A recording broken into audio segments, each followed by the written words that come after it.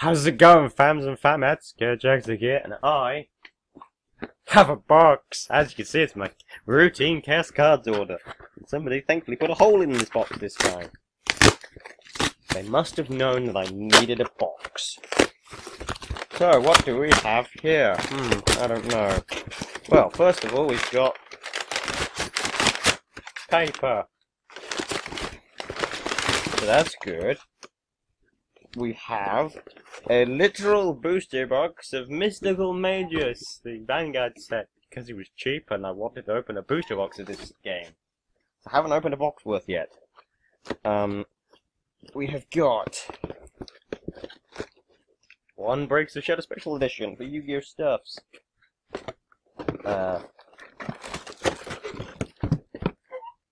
3 lots of packs of this Soul Strike thing, because it's cheap. I think because a lot of the Vanguard stuff is getting cheaper because of the new set being released, so I bought a heck load of we got some Luck and Logic packs as well, because I've never opened this card game before. But yeah, so I've got loads of Vanguard packs because they're really cheap. We've got Triumphant Return of the King of Knights, 1, 2, 3, 4, 5, 5. We got Demonic Lord Invasion, we've got 2 of those. We got a HeroClix game mat for Yu-Gi-Oh! The old Yu-Gi-Oh! HeroClix, because I can use it in D&D. I can use this in Dungeons & Dragons, which is quite useful. And then we've got, there's 3 packs of these ones. And then we've got 4 Invasion Vengeance, which is it for the packs. And you're like, Jex, there's still more in the box? Yeah, so we've got a miniature, which is D&D Attack Wig, which is the Sun Elf Wizard expansion pack. It only didn't cost me that much. I mostly got it for the miniature, because I might use that in... What's it called again? Oh yeah, I might use it for my my mage in D&D games. And we've got a Vaetier starter set from something called Relics. I must have bought it because they look cool and they might be useful for D&D stuff. And we've got, I think it's like 100 commons for Magic the Gathering in here. So we'll open this, and we'll have a look in the expansions right now, and then we'll have the other ones in the separate videos. Yeah, for once a Vanguard dedicated video as opposed to me shoehorning it into this. So here's number 1. We've got Rona Stalwart, which is one of those mana kit cards which has Exert. Even Reedstalker, which is a 4-mana water blue with flash and flying, which is actually quite good. And they're actually bringing out more stuff with flash.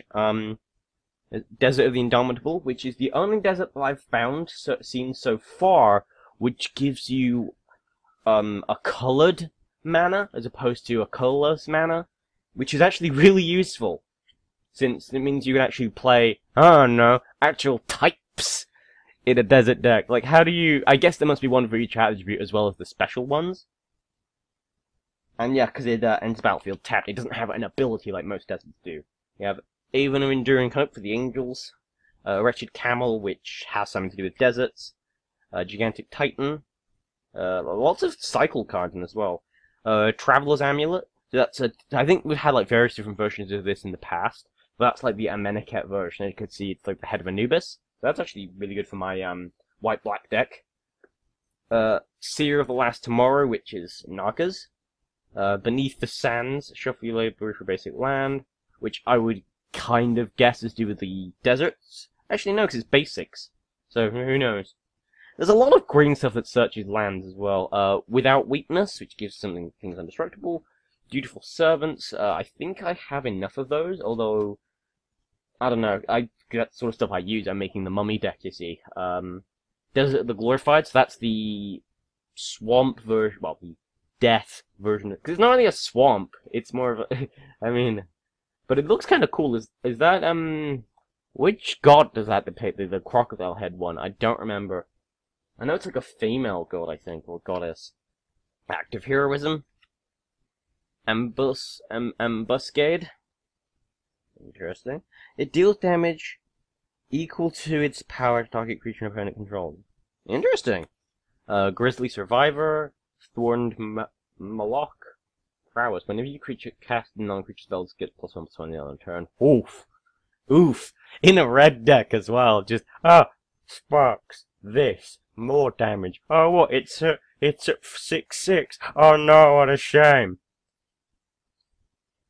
Graven Abomination. Nice. It's an artifact horror, which I'm actually making a horror deck as well. Well, horrors and demons and stuff. Straight Sidewinder, which I like it because it's a 7 mana, has hexproof, and you can also cycle it for just 1 mana. Which, if you're planning on like summoning from the graveyard or something, is really useful. Another Beneath the Sands. Ooh, here we go. Karn Eternal. Zombie Jackal Warrior, Afflict. When this creature becomes blocked, depending player loses a life! Oh, damn! For a common, that's really good. Like, I might actually have to go my white black zombie mummies deck, because, it's basically the Meneket style of zombies. You know, all the mummies and jackals and stuff like that. We have Oaktra's Avenger, which is another exert card. I don't really get that with the whole exertion thing. We have Frontline Devastator. So this must be like another archetype, in a sense, where there's like Afflict. Can you imagine that, just killing your opponent by blocking with things? How hilarious is that? Aerial Guide, which is flying. When it attacks, target attacking creature against flying. I think we've had versions of this card in the past as well. Another Desert of the Indomitable. Frilled Sandwalla. So there must be like lizards as well, I suppose. Yeah, because all these lizards seem to have something to do with plussing themselves. Lurching Rot Beast with cycling. Firebrand Archer. Whenever you cast a non-creature spell, it deals damage to each opponent. We have Manalith. Add 1 mana of any color to your Whoa!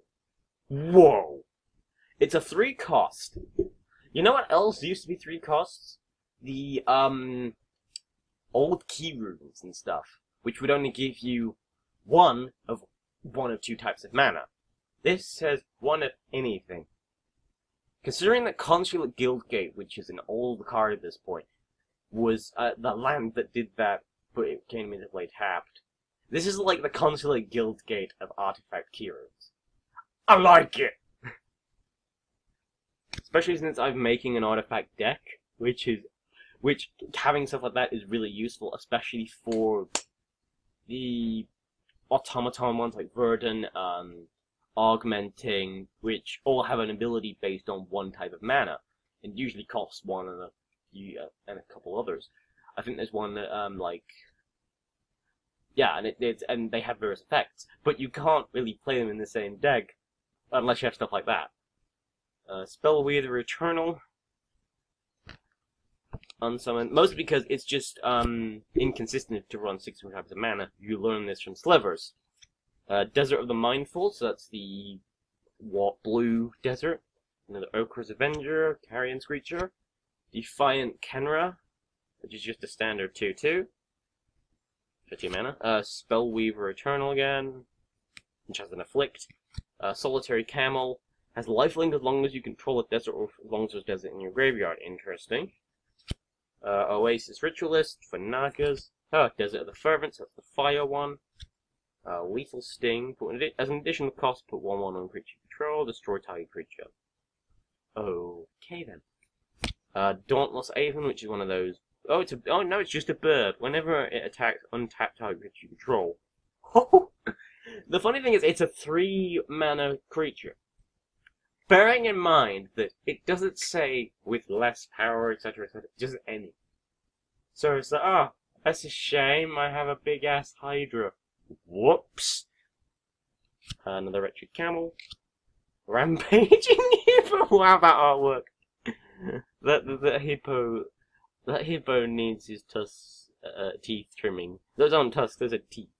Like, how do you even? I know, tusks. But, because tusks are more like, they're not teeth, they're just external. Almost like horns. But these, like, teeth. How do you close your mouth, hippo?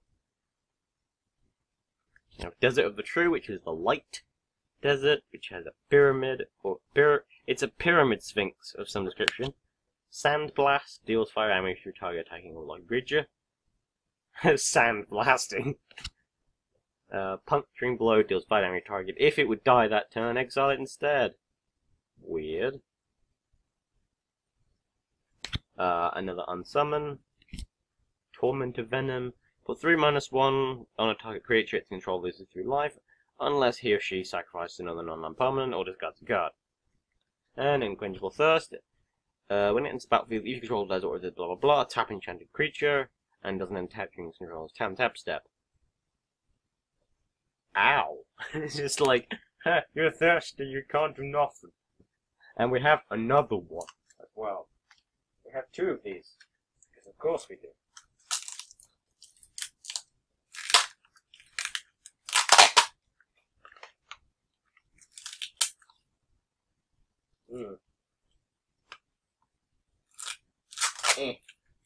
Ow, my finger.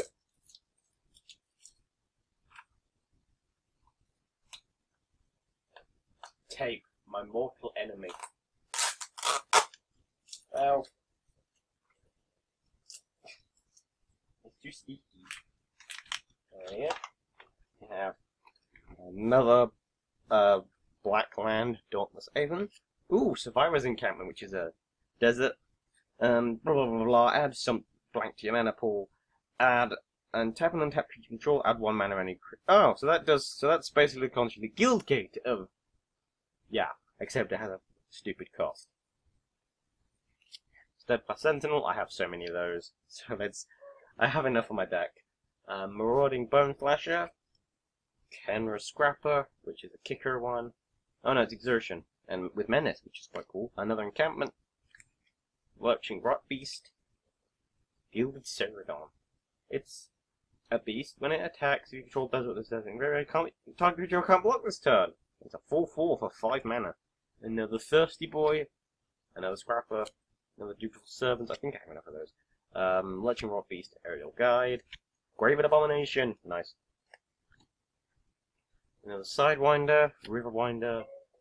Beneath the Sands, Kenra Eternal, nice. Firebrand Boy, or Grill, yeah, it's a go. Strategic Planning, put top 3 into your... Look at top 3 from your library, put 1 into your hand and the rest of the graveyard. So, basically, Pot of Duality for Magic, but not.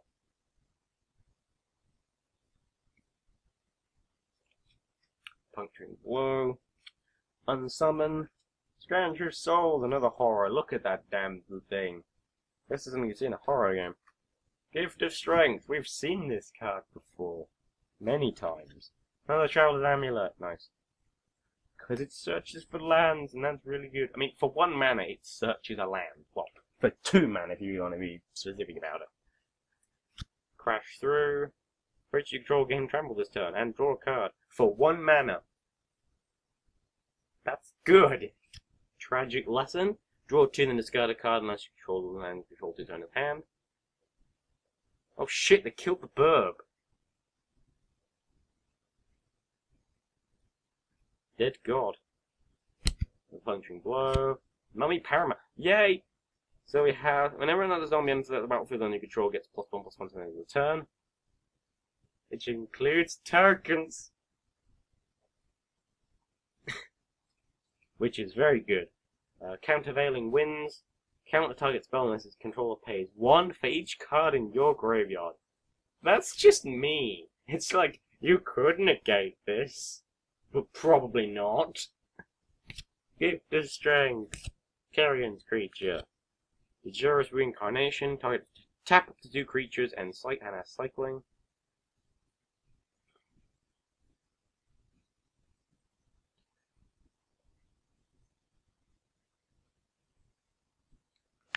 Feral Prowler, it's a kitty! Spellweaver Eternal, Lethal Sting, Life Goes On. You gain 4 life, creature died this turn, you gain 8 instead.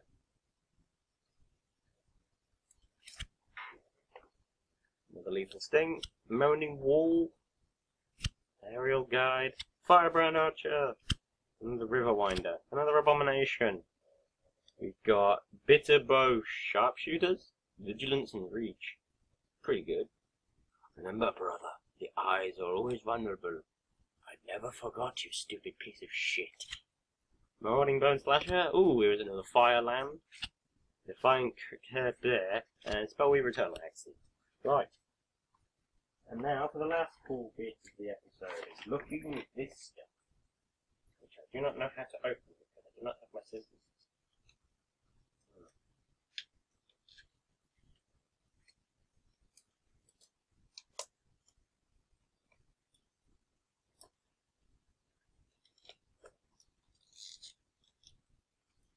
Maybe I'll see if this one opens it better first, before I do anything. Maybe. You would think they would actually make a way to open this, wouldn't you?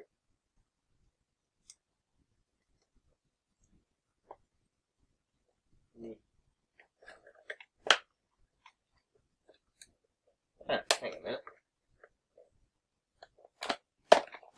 They did! I'm stupid. So what we have here is we've got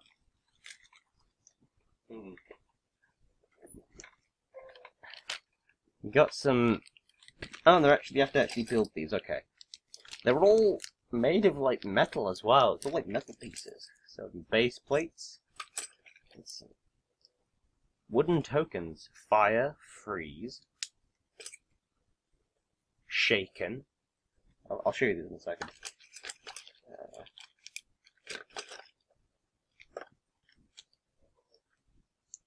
Yeah, there's fire, freeze, shaken,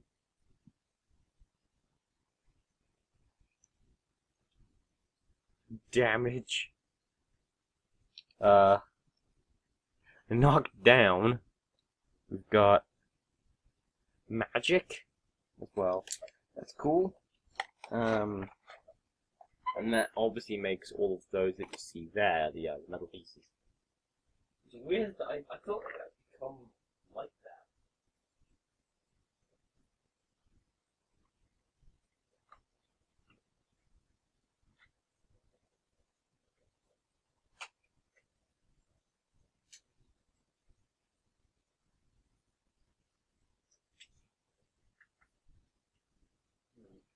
This last one will definitely need me to use something to cut through it.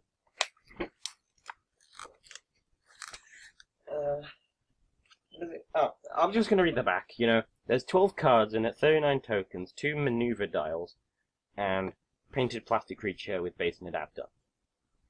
Numesta was once a naughty wizard, but she has since reformed her ways. Now she wields great power, and the will to use it responsibly. She's a strong-willed ally and one who has learned the importance of loyalty and friendship.